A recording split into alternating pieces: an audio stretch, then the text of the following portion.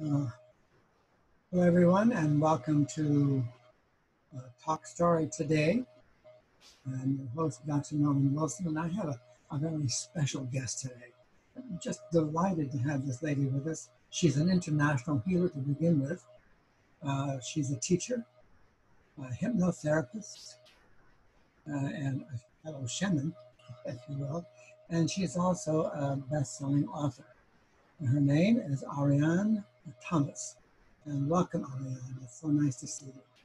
Oh, Norm, thank you so much for having me here today. I'd like to have just a few questions I want to ask you to get things rolling along the way here, if you will. I want to get something out right away. What are the titles of your books, and where can people get them? Sure. My first book is Healing Family Patterns, Ancestral Lineage Clearing for Personal Development. And the second book is Changing Our Genetic Heritage, Creating a New Reality for Ourselves and Future Generations. And they're available at my website, ancestrallineageclearing.com. They're also available on Amazon, and you can get them from Barnes & Noble and at your local bookstore. I understand also, did you not co-author some other work also? Yes, I co-authored 3 international anthologies, one called The Female Factor, a confidence builder for women.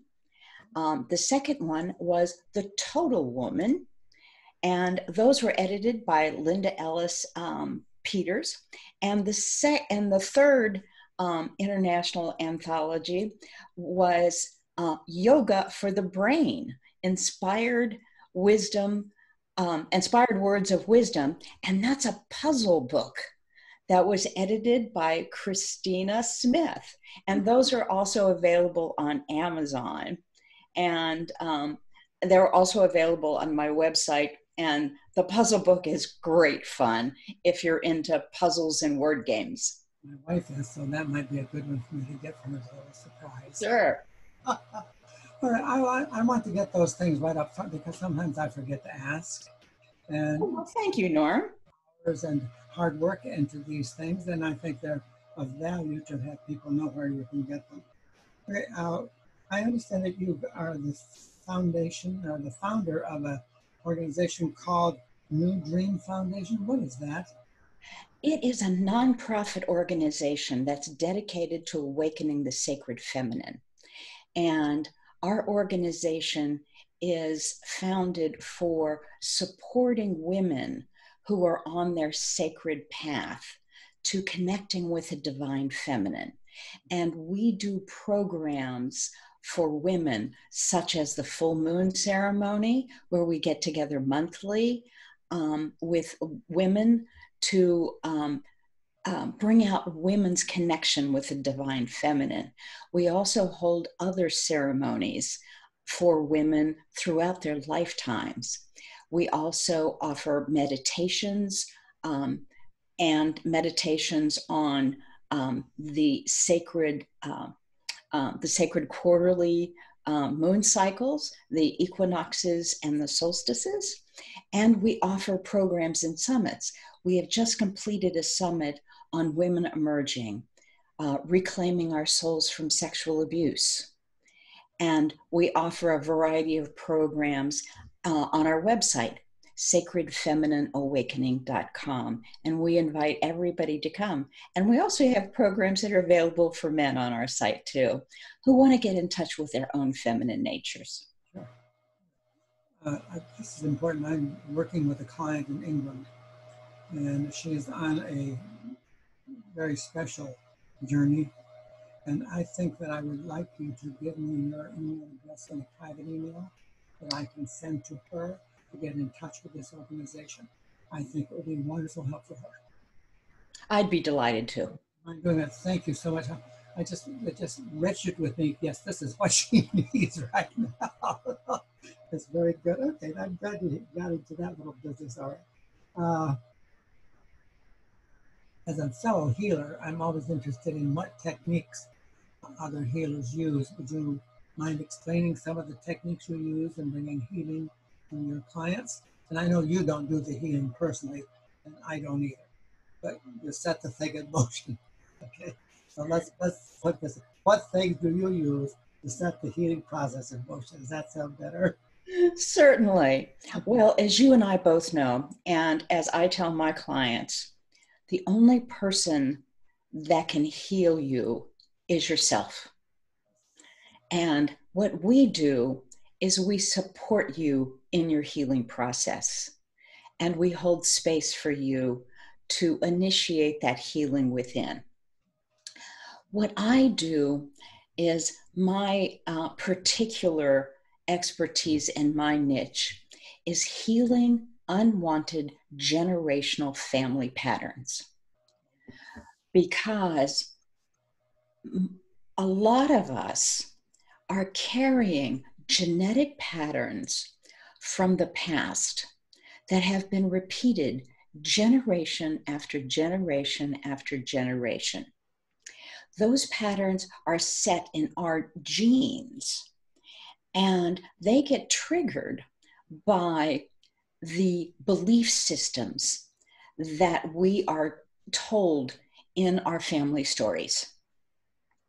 And these genetic patterns and these belief systems revolve around finances, relationships, health, and our own self-worth and well-being, as well as our connection with the divine. And they get instilled in us at a very young age. And then as we grow, they blossom into these barriers that stop us from living a life of joy and inspiration and health and having a joyous, wonderful life. And then we get to a point where we go, why is my life not working? Why am I encountering these problems with poverty? Why am I having heart disease or diabetes or cancer? Why am I getting divorced again and again or in abusive relationships? Why can't I make my life work? Why do I continually have these jobs where I can't get ahead, or I have these terrible bosses, or I hate my work? I can't find my life's passion. Why can't I connect with the divine so that I know where my place in this world is? And a lot of it relates back to the stories our family told us. So that when I get to talking to the client, I say, well, did your parents have this problem? Do your brothers and sisters have this problem? Do your aunts and uncles have this problem? Do your cousins have this problem? And it turns out that not only have you been divorced once or twice, but your parents were divorced. Your brothers and sisters have been divorced multiple times. Your grandparents had terrible relationships.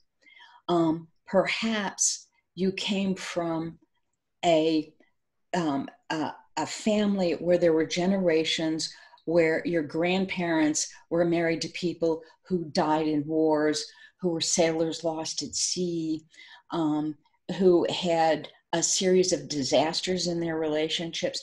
And this all gets set in your genetic patterns.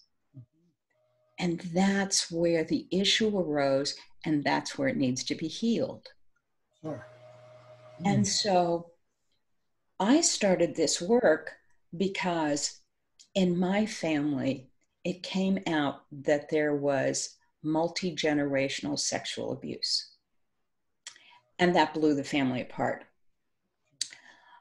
Because it turned out that not only were my sisters sexually abused, but so was my mother, my aunt. I suspect my grandmother was sexually abused. And so it went back multiple generations, and I couldn't go back further than that because my great-grandmother and all of that had passed. And so Spirit took me on a journey to meet my ancestors and to discover where that original family pattern began and how it began. Mm-hmm. And what I discovered, not only in my family, but in working with clients, is that our ancestors never meant for these problems to arise in our family. You know, our ancestors don't wake up one morning and go, gee, I think I'm going to beat my wife. Mm-hmm. You know, things don't happen that way. We make mistakes in our lives that sometimes we don't have the opportunity to correct. We don't know how to fix them. We don't know where we can correct those issues. And so what happens is they get embedded in our genetic pattern. They get embedded in our belief system. And so we pass them down to our children, and they pass them down to the grandchildren, and it goes on and on and on. And I found that this generational pattern of sexual abuse started 450 years ago. And when I discovered what happened, and I told my ancestor that this was still going on in the family, she was appalled. It's like, oh my God, what have I done? Mm-hmm. And what happened is we reversed this curse in our family. Mm-hmm. We reversed the energy that started the abuse pattern. And we brought back positive energy into the present. And we reset the genetic pattern in the family. Mm-hmm. Now, this occurred more than 10 years ago now. Mm-hmm. And since that time, there has been no sexual abuse, no domestic abuse, and no rape in the family. Yeah. And prior to that time, I had several nieces that were raped. Mm-hmm. I had sisters who were in marriages where there was domestic abuse, and were in very difficult marriages, and all of that has dissipated. It has all shifted and is gone. I see a direct connection here to core beliefs. People have trouble getting rid of those that have been implanted by parents, etc., along the way. And it's hard. It's very difficult. Yes. It's very difficult. One of the things that I would be interested in knowing is when you have a client, how do you approach them in getting at what they view as their issue? Because it's different, isn't it? It is. It's very different. My initial approach is to let them tell me what is bothering them in their life. Okay. What do you see as your block? Mm-hmm. What is the most important thing in your life that is causing you difficulty? And let's take money for an example, right, Norm? I mean, that's a big problem for a lot of people. Well, money is generally not the problem because nobody's allergic to green paper, right? That's a good way of putting it. Well, that's what I tell my clients, and I always get a laugh out of them. You know, people aren't allergic to green paper. Right. So once we get past the idea that money's the problem, then it's like, okay, so let's talk about the belief around money. Mm. Is it about control of money? Is it about I'm not worthy to have money? Is it about the world is an unsafe place and I don't have power? Mm-hmm. Cool. What did your parents tell you about money? What did your parents tell you about money? It's like you have to hang on to it because you're never going to get any more. So hang on to every penny you get. That's a lack of trust. Excellent. Oh, yeah. Okay. I love it. Yeah. And the other thing is, we're talking about generational patterns of poverty. And many of us, and this is worldwide, came from generations and cultures where there was slavery and servitude, and we were under the control of the nobility, of warlords, of tribal leaders, of people who had control of what we did, how we did it, the land, and our production. So it's about not having control of our worth, not having control of our lives, and not having control of the outcome. And so I go through a series of questions about, okay, let's talk about values. And so I look for what are the core beliefs behind this issue of not having enough, and what's the underlying issue. And once we find the underlying issue, then we can identify that ancestor we need to find that created the family pattern that we need to resolve. I noticed in your statements that at no point are you implying that it's your client's fault.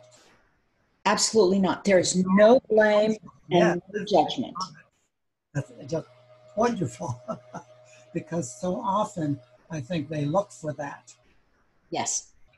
And that's not good. And Norm, let me tell you and tell the audience a classic story. All right, go ahead. I was doing a group session, and sometimes in a group session you can't do individual work. And I tried to tell people that when we're looking for an ancestor, you have to have your intention be stated in the positive. We're looking for an ancestor who had this problem so that we can shift the energy. Well, I didn't get to each individual person, and one of the participants was looking for her ancestor who started the abuse pattern in her family. And so her intention was, I want to find the SOB who started this abuse pattern. So we go back and we travel back into time to find the ancestor. She gets back into the past, finds the ancestor, and the ancestor goes, turns his back and walks away. He wasn't about to talk to her because she wasn't willing to understand what the situation was and how he got into this problem. And so, bless her heart, I offered to help work with her individually so that we could reset this, so we could find out how that happened. Intention, doesn't it? Yes. Intention is everything. Yeah. That's the stage. And what clients find when we go in and talk to their ancestors is that there is no blame for the ancestors, because the ancestors really get caught up in these very, very difficult situations, and they get lost. Yeah. They get lost. It becomes in a vicious circle. Yes. You know, and it repeats itself. That's interesting way. The approach is very forward going. Yes. Very positive, very open, and non-judgmental. And I'm glad to hear that. Yeah. Sometimes counselors get a little too aggressive. You know what I mean? This is not about judgment. This is not about blame. This is about healing. I love it because it's about healing them. Because when you heal the ancestors, you heal you. Sure. You heal the family. And once you heal the family, we can heal the planet. Absolutely. Perfect. I just love it. That's great. Okay. I noticed that you do dream work, Oh, yes. and um, this client that I'm working with in England begins with dreams. Mm-hmm. An interpretation of, well, I don't feel I can interpret her dream. So it isn't up to me to do that for her. Right, right. Okay, let's talk about what do you do when it comes to doing your dream work? How do you help people interpret what they've experienced?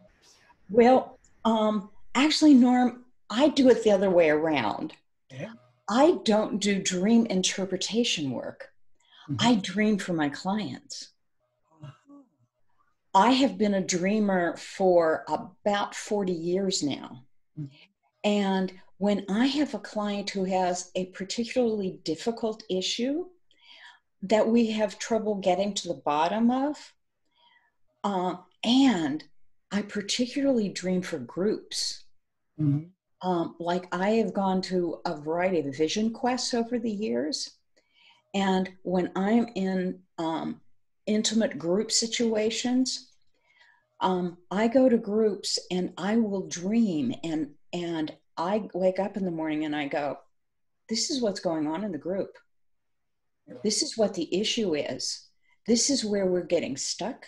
This is where we can't move forward. And when I'm working with a client, particularly on a long-term basis, and it's like we're reaching a sticky point, I will dream for them. And you And deliberately that do gives this me clarity for this and client. that gives me direction. Mm-hmm. And so when a client comes to me and I'm working with them and they say, look, I'm having this series of dreams, then I can use that in connection with the work that we're doing to find direction and clarity. But I don't do dream interpretation work. So I hope that clarifies that. That's good because I didn't know exactly how you would interpret someone else's dream for them. Yes. And I know that people do that. And Yes, there are specific people who do dream interpretation work, and I admire them because it is very powerful work. I couldn't begin to do that. And I found it interesting that you dream for that person. Now, when you do you set your intention to dream for that individual, or does it just Absolutely. you set your intention? Okay, Yes. that It's like makes lucid dreaming. It's like lucid dreaming.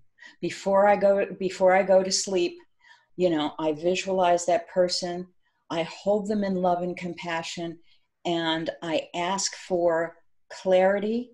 I ask for an intention that I receive information for the highest good that I can hold um, that I can hold whatever they need to be received in my dreams for their support and healing.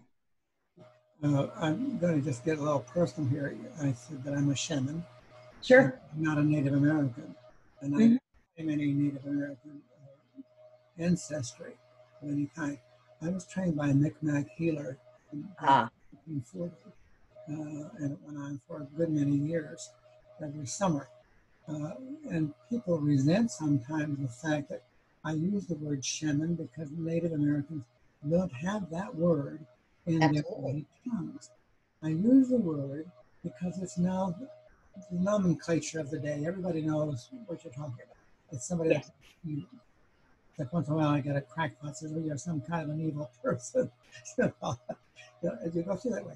So yeah, I don't ever wish to imply that our Native Americans are all shaman. They have Right. healers and they have their names for their healers. I just wanted to clarify that.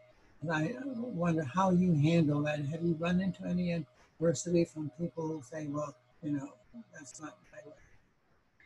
Um, uh, Norman, um, it's it, I agree with you. in the Native American tradition, people lived in small tribes, and everyone knew everyone else. And everyone knew what everyone did. I mean, if you had a headache and you needed an herbal remedy, everyone knew who the person was, who grew the herbs and who made the potions. And you'd just walk over to their tent, to their lodge, and say, could you give me a remedy? Because I have a headache that just won't go away. And the herbalist would say, sure, here. If you were having difficulty and you needed a wise person, a medicine person to help you, you'd walk over to their tent because you knew who they were. Sure. And in our culture, we don't live in tribes, so we don't know who those people are. So we had to give them labels. The Native Americans are offended when we label ourselves because that is not in their tradition. Mm-hmm. My heritage is part Cherokee because my father was 3/4 Cherokee, but I was raised as a white girl in a city suburb, and I didn't get into my heritage until I was in my 40s. But I'm not a pureblood, and so the Native Americans dismiss me because, who are you? You were not raised on the res. And you have no idea what our lifestyle is and how hard it was to live this life. And they're totally right. But I have studied with the shamans. Mm-hmm. I have studied this tradition. And this ancestral lineage clearing, I was blessed to be given this path by spirit. I am honored to do this work. Yeah, I think that that genuine people understand that and behave that way. I'm finding a lot of I use the word woo-woo. Yes. And I'm offended by that. Mm-hmm. I think they're taking advantage of people who really need help. They're taking their money. Yes. And I'm sorry to hear that and sense that. My own podcast, I always start that I am a shaman, but I'm not a Native American. Yes. I don't want to then believe that I'm copying and taking their thing. I use the stuff on how to survive in the woods. That's what I was taught. What do you do if it's sung? What do you do if you got diarrhea? What do you do if you run out of toilet paper? You don't have any. Right. Mm-hmm. That we learned and how to apply certain plants. And so not all blueberries are edible. Mm-hmm. Mm-hmm. My healing business that I learned and added things that I've gone along the way to it. See, and I do a lot of Reiki healing. Yes. I do that distance. Mm-hmm. And I'm free. And that's how I can give to society a little bit in today's world. We need it, believe me. Right. Right. Would you like to leave us any parting words before I ask you one last question? Certainly. I want everyone to know that your ancestors love you. We don't have a tradition in the Western culture of honoring and connecting to our ancestors. But our ancestors love us and they want to help us. They are there for us, to support us, to love us, and to help us heal. And so ask them for their help whenever you need it, and they will be there for you. My last question isn't really a question. Would you again give us the title of your books and where they're available? Sure. It's Healing Family Patterns, Ancestral Lineage Clearing for Personal Development, and Changing Our Genetic Patterns, Creating a New Reality for Ourselves and Future Generations. And you can get them on my website at ancestrallineageclearing.com.